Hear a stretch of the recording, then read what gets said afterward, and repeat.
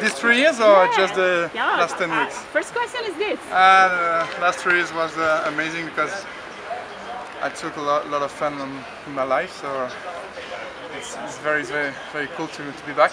But you were missing the swimming, right? You?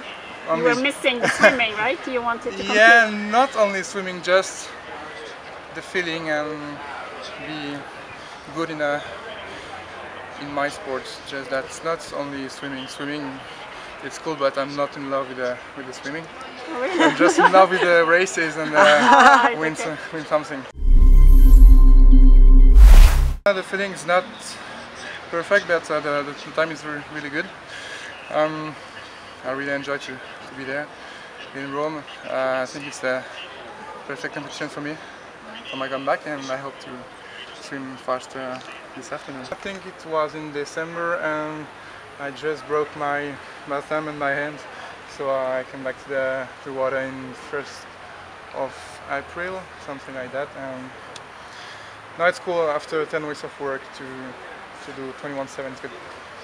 I choose to be back in that pool because I'm in love with that pool, and the time is perfect because the swimmers are going to the Worlds in 1 month, so it's cool to be here. I didn't stop the sport doing trials, so it's cool to be a swimmer. I'm not a real swimmer because I have big legs and I have to take more muscle on my chest, so it's very cool to be back, and I hope I will swim a little bit faster in a few months.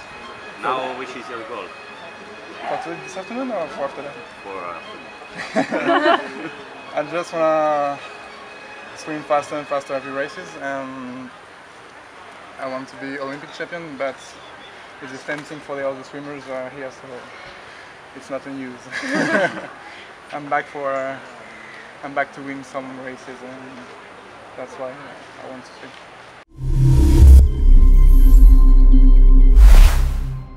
The story of this cap is that James was my coach to 2011 to 2012. Yeah.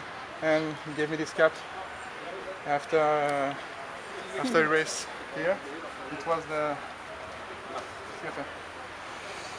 was the last race of James here in Roma in the World Champs. So yeah. He gave me this cap, and I raced the 50 breaststroke, and I won the 50 breaststroke in the national in 2012, I think.